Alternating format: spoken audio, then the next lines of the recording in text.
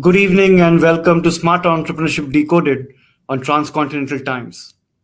Tonight I join you from a small town in Indonesia called Lampung. It's on the edge of Sumatra Island, a few hours away from Jakarta. We have met entrepreneurs from all walks of life, from all industries, and people who support these entrepreneurs from various ecosystems, accelerators, incubators, etc. In the show so far, we've had one entrepreneur from the real estate sector. But tonight, I bring you one of the most accomplished entrepreneurs from the sector, a man who says that even in his family, he's probably the first 10th pass, who studied civil engineering in a small town. And today his company is one of the leading real estate developers in one of the fastest growing cities of India, which is Pune. Join me tonight in welcoming Mr. Ankush Asabe, the CMD of Venkatesh Buildcon. Welcome, sir. How are you? I'm good, sir. Thank you, sir. Good evening. So nice to meet you. I think we should start because I often speak about the fact that there are certain stories that need to be told. Often in the media, we are fed stories from the Western world of people who are billionaires there and their stories. And when I look at India, there are so many people like yourself who have such amazing, remarkable stories of accomplishment that they must be told because you are role models of the youth of today. So I would request you to tell us how you got into real estate and what got you to where you are today. Sir, actually, after completing civil engineering, that time in 90s, there was a government came with the zero budget scheme that government job was not there for civil engineers. Then there was the industry, only the private real estate industry was there. And then I came to Mumbai for job actually, and I started as working with a real estate developer in Mumbai. And so after some years, I started as a contractor. Then I came to Pune in real estate for real estate, and since last 25 years, I'm in Pune. After completing my initial 5 years in Mumbai. Uh, and as the last 20 years, I am working as a real estate developer. Initially, some years I worked as a contractor, and now since year 2000, I am in full-fledged working as a real estate developer from various part of the Pune. So you have seen, the real estate sector and the Indian economy from a time when things were not as easy to do business as they are today. Yes. So, what were the early kind of challenges that you faced? Because today there is access to capital. Many people who have not seen that time think today is difficult. But I know you would have gone through much more difficult times. What were the challenges that time?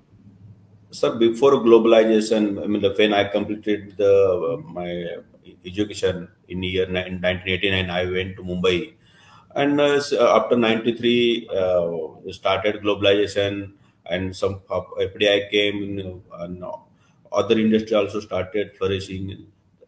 Initially, I must say that the rate of interest or finance was very difficult for real estate developers, and that time lot of developers was dependent on private finance. And but since 2000 or 2008 or mainly or to 2000, the way the bankers came across to help real estate sector, housing loan got cheaper, and thus government also helped a lot for housing and housing sector. And now it is finance is very easy, but that time it was very difficult.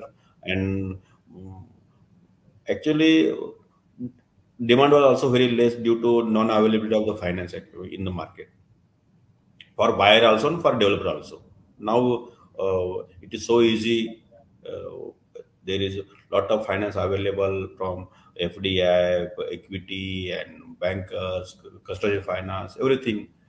now we need to do good work, and now there is no issue of finance. I'm also telling a lot of young entrepreneurs that before 20-25 years it was very difficult. Now it is very easy. You should be focused on good work. There is plenty of finance, but plenty of money available in market. Lot of sources are there, and it is quite easy than True. previous years. So, so the one of the things that the real estate industry struggles with is to establish credibility, right? Buyers are Yes, always suspicious. RERA has helped, but buyers are always suspicious. And yes, there have been some isolated cases which erodes that credibility. So, what do yes. you think you have done right, or others need to do to build Actually, sir, credibility and trust with the buyer? Sir, RERA is not so difficult, or they are not demanding lot from real estate developer. It is as good as minimum passing mark. How we require 35 marks or 40 marks for any passing examination. It is like that. That minimum these precautions should developer take for the money what buyer have put in your name or your project, and that is the bare minimum thing. I can not so stringent or not so strict, and developer should actually previous developer not taking due care of the fund, the booking amount, or they were he was doing lot of he was shifting fund from this project, other land. He was, and that was the not due to that government came with this law, and now buyer is really thinking that he is safe and his money is safe custody, and government and some authorities there to look after. And now real estate buyer have got lot trust that this project will be completed, or otherwise at least his money won't go other than project. Yeah, And because but, but, your but company has been there Uh, before but, but, RERA. but before RERA also I was there, and Sri Venkatesh Buildcon, the what RERA is proposed, what RERA has proposed, we are doing it since initial stages. I never siphoned the money from any project to other project. Every project I have completed before time, and mm, since last 20 years there is no single day delay in my any project possession date, and that if delay is not there, the track record is good, then nothing to worry actually, and buyer will uh, Yeah. So definitely trust the brand. one of the trends that has caught on with more and more people being pushed into upper middle class and more people watching international series, traveling overseas, the demand on some of the quality and the finish has gone through the roof. Yes, And right. there's so much technology today. So, what does a real estate developer like us do to just stay Actually, up to date? yes, I can say that buyer is so learned, so educated now. He knows each and everything, and he got lot of knowledge about real estate, how to buy, what is the project, what is the material, what is the fitting, what is the finishes, everything he knows. And due to the exposure he got, due to the IT industry, he usually travels abroad on site and everything. He knows what amenity should be there, what is the useful amenities, what is the specification should get. That now due to this exposure, buyer is demanding very means more and more amenities in the project. He looks for comfort, safety, amenities, everything he want from the that real estate project. And real estate developer also doing all the taking all the care for to cater this his requirement in release for the real estate projects. So, It is as well, it is a demand from buyer, and that's why developer is proposing what buyer expects, and he is doing. yeah. Uh, So, in the last 3 years with the pandemic, I mean, initially it was a huge shock, right? Everything came to a standstill, and that must have been difficult enough. But once things have kind of opened up, do you see a shift in the kind of residential units people are looking? Uh, are they looking for more space? Are they looking for Yes. offices at home? What does it look like now? Now, actually, the before a pandemic, the sizes of the homes was very actually less size they are looking after. But now each and every person is looking for one room extra as a home office or working from home space, uh, study room for kids. The requirement of bigger sizes home is got up, and now uh, and the importance of his own house, the due to this pandemic, he understood, and now he's looking for a lot of millennium also thought that they were thinking that there is no need of own house, why to invest, why to take money, why to take loan. But now they also got to know that own house is the much needed thing, and now a lot of buyers are there, and across the whole India, the inventory, I think in average 2 years overhang inventory was there. It all went in second pandemic, and now it is the demand got up, and especially real estate projects, the residential project have So, huge demand. yeah, since your company is mostly in Pune and around, Yes, what sir. does the outlook right now for the Pune real estate sector look like? What's the inventory like, and what does the next 2 3 years look like? Actually, sir, currently there is only 4 to 6 week, 6 quarters of inventory overhang is there in Pune, and it is a very healthy inventory. And That's not bad. and what happened? I said that is not bad. Many Yeah, that other is big very cities good have much more inventory. It is a inventory. healthy inventory. Well, actually, Yeah, buyers will also get the choice for good project, or otherwise, if there is not inventory, then he might fail to get good project or good inventory or good choices. true. It is a very healthy inventory, and due to increase in FSI, the possession date is also got late. That huge FSI, skyscrapers, and everything we are Pune is looking like that. In coming 5 6 years, there will be lot of skyscrapers will be in Pune. Lot of new technology will be coming in real estate. There is huge scope, and Pune's demand will grow and grow. It will be, I think, in next 2 3 years, more than 50% demand will increase in Pune market. Last That's six, yeah, 5 6 years, it is in between 30 to 40,000 units per year. I think it will go up to 50,000 in 2 3 years. yeah. When I see Pune, I'm reminded of how Bangalore grew at one time. A Yes, sir. city which had bungalows and was flat suddenly, started sprouting up. And when I travel to Pune, I see similar kind of thing happening in the outskirts and newer areas. Sir, last year, Pune and Maharashtra Urban Development Department came with unified DC rules that FSI have gotten up. That to cater the increased FSI, developer have to go high rise. Otherwise, he can't utilize the FSI. Now, row houses, bungalow, twin bungalows, it won't happen in real estate of Pune. True. Whatever happened, it is over. But now everything is new making in Pune. Even in central Pune or old Pune, there is a lot of redevelopment projects going to happen, and all entire city will get makeover as a skyscraper only. So, Mr. Ankush, globally we are seeing over the last 2 years a huge multifold increase in commodity prices, right?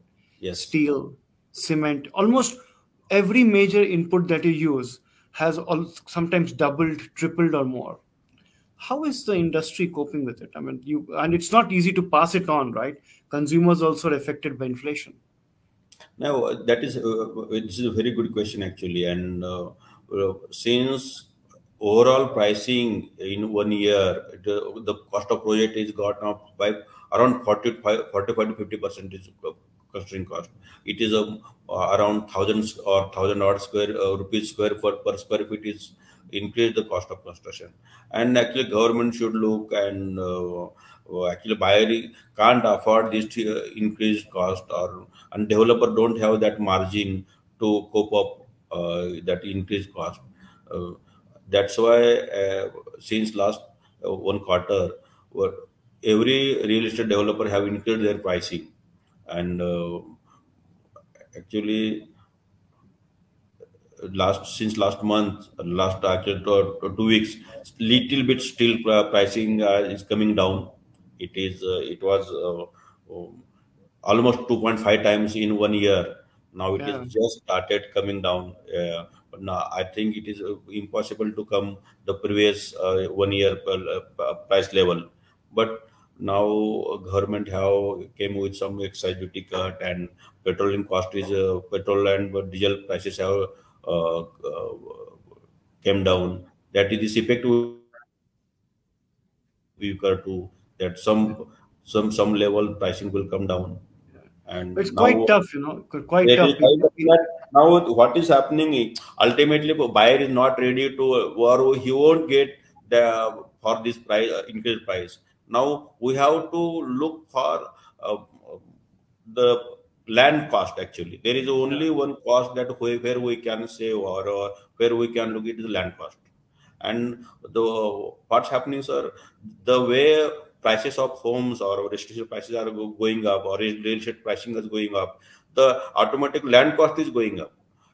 Land cost should be but nobody is looking for the cost of construction.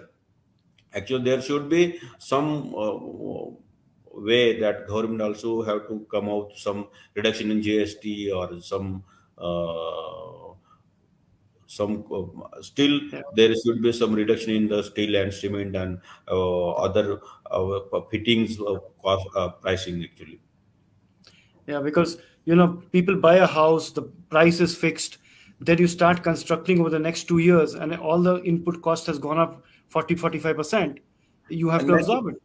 that is the very very difficult to developer that now, sir, your you told that the duration of 2 years, not it is not the duration of 2 years. Now it is, as we are construction skyscrapers, it is required minimum 3.5 years to complete the project. If we are selling the units or residential flats at the booking level, then cost is fixed, and in the cost of inflation, or that increase in the cost of construction, there is no scope to complete the project. So real estate developer also have to think that at what stage, how much he should sell.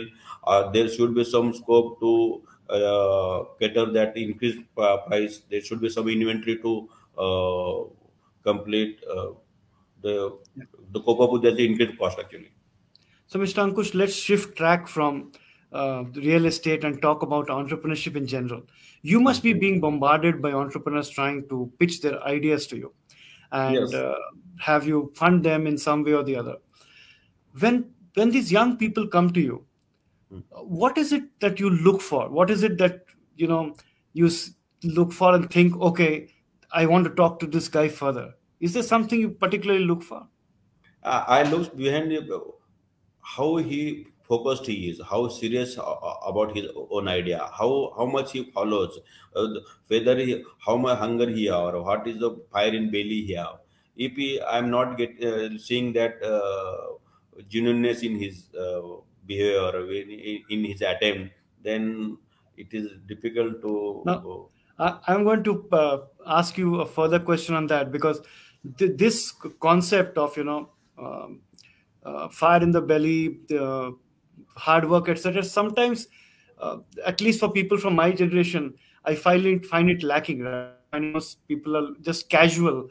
They expect funding to be a birthright.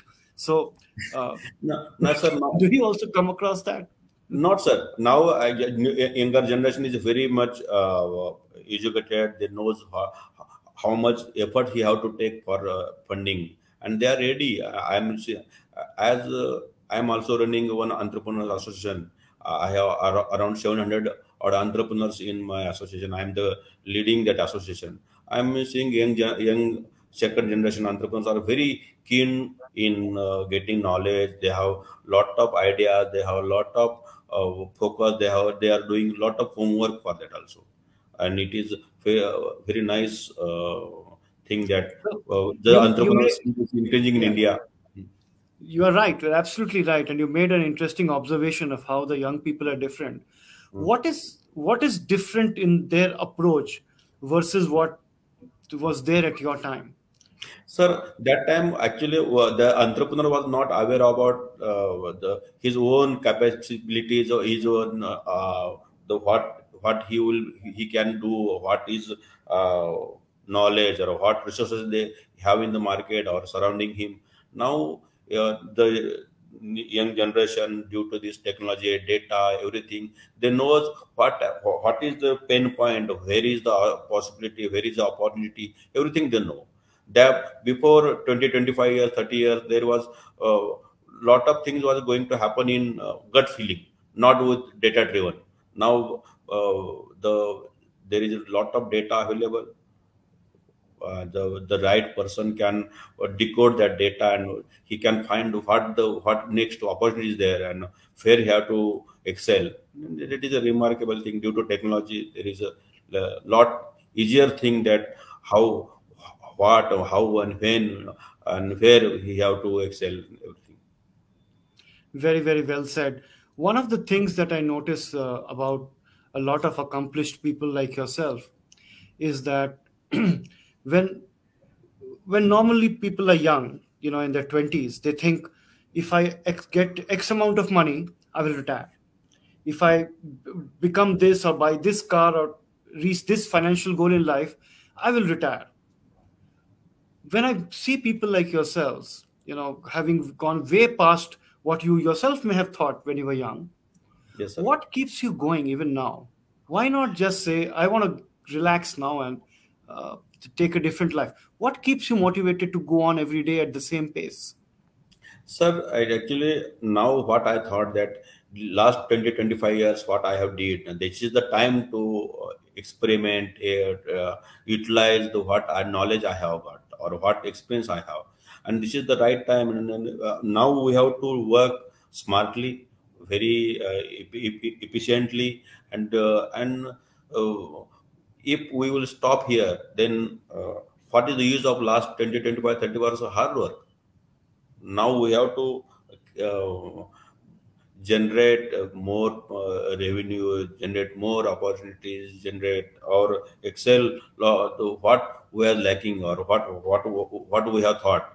And if any entrepreneur will think that like Babu or at 60 I have to retire or at 58 I have to retire, then he's not entrepreneur actually. He, as a being entrepreneur, he have to work till last breath, last days, and it will keep him young actually. If he will stop or to think about the new ideas, new business, new technology, new things, then he himself will get think that I am now my life over or my everything I have finished.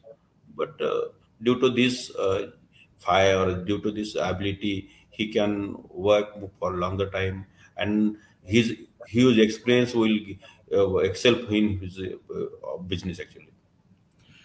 And the other thing I noticed when I spoke to you pre-show is a lot of people, once they accomplish their financial goals and go beyond, and there's nothing wrong in doing so, they tend to diversify into many areas and try to go national, etc.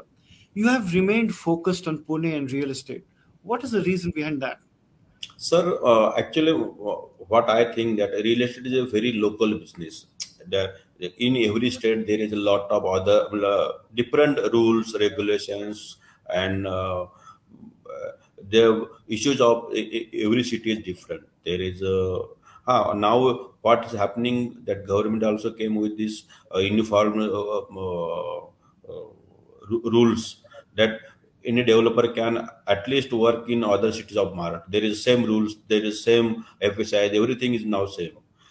Before that, it was city to city, city to any other city. There was a different rule, different. and it was not easy to developer to cater or understand or implement multi multi level multi city projects. Now it is a little bit easy to up. Actually, buyer not happy.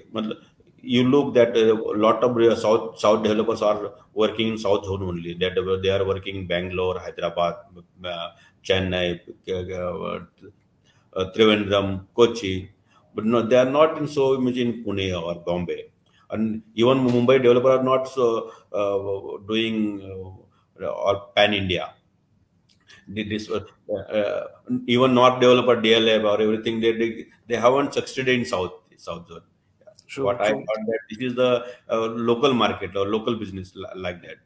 It is an important lesson for entrepreneurs, that you should remain focused, and it's better to be inch wide, mile deep than the other way around.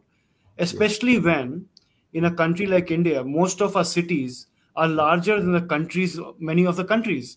Yes. Right. People get excited and want to go national, etc., and spread themselves too thin. It's very, very good, valid advice. Speaking to you, I was listening in rapt attention because you have such disarming candor and such grounded humility. Your answers are so practical that I lost track of time. We are nearly through with time, so I'm going to ask you one final question and not take more of your time. If there was one thing that you wanted changed in the real estate sector over the next 3 to 5 years, what would it be? Uh, there are plenty of things that I'm not uh, think about one thing that I,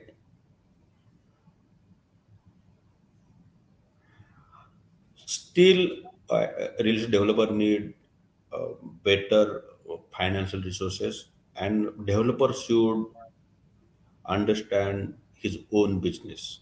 He should understand his own finances, and he should understand or he have to change himself only, and only he himself can do. Otherwise, government or any machinery can't change the things. True. True. In this business, getting the finance and managing the cash is such a critical part that you need really, really for it to be transparent and for it to be done really well. Mr. Ankush Asabe, it has been absolute pleasure to have you on the show. Thank you so much for your time and for graciously answering some of my very, very odd questions. But our viewers will definitely learn a lot from your very, very practical wisdom. Thank you very much. Good night and all the best. Thank you, Nalin. Thanks a lot. Thanks, time, transcontinental times, and thanks the viewers. Thank you and good night. Good night, sir. Thank you.